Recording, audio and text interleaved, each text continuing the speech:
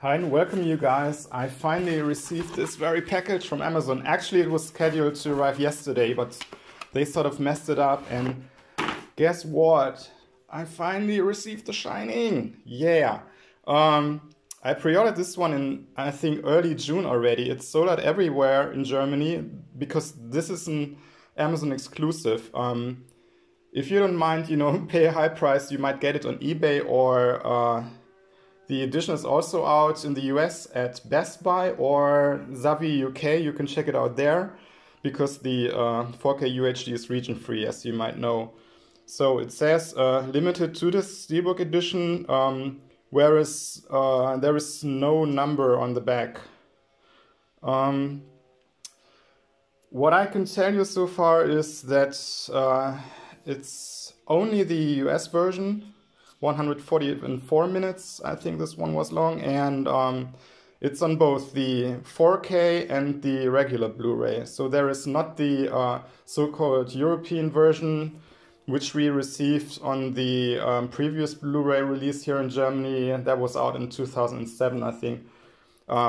This Steelbook was definitely, for me, the most anticipated release in 2019, I have to say. What I've read so far in different reviews, the picture quality, the new transfer must be awesome.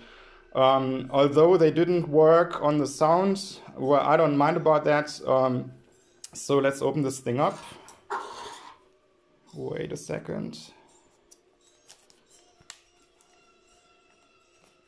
Whoops.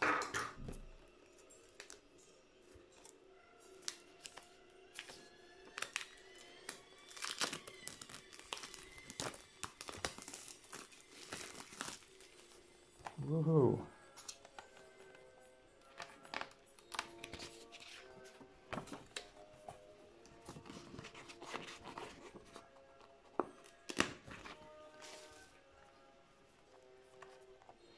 Well, it's really looking awesome, the maze in yellow over here.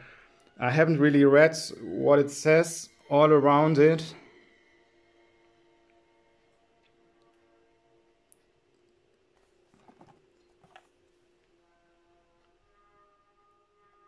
Come on, get it sharp.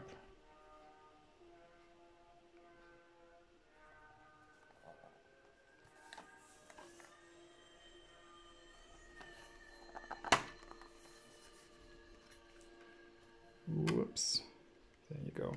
Well, it's a nice cover artwork, I have to say. It's really nice. And I'm so lucky to have it finally.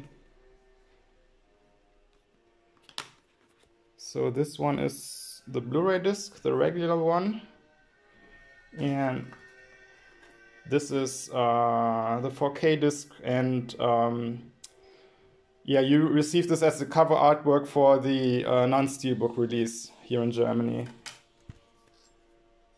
Where can you see this? What I've read so far, because of the extended parts, they dubbed everything in German. I have no idea which speaker they used for Jack Torrance, because I always watch the movies in English, most of them, so I have no idea how it sounds in German, I really have to say. And yeah, like I think I said already that the regular Blu-ray received the new transfer as well, so you're on the safe side if you either buy or get the Steelbook anywhere or buy the 4K release, because this accompanies the new Blu-ray. Alright, I think if there is a menu for the Blu-ray when you insert it in the player, I will post a picture. I've read that it might start, coming with the Warner logo, so there is no special menu for either 4K or Blu-ray. I will check this out and post it later in the video. Yes, and I'm definitely going to watch it tonight, so lucky me, I got the Steelbook. Have a nice weekend, you guys. Bye!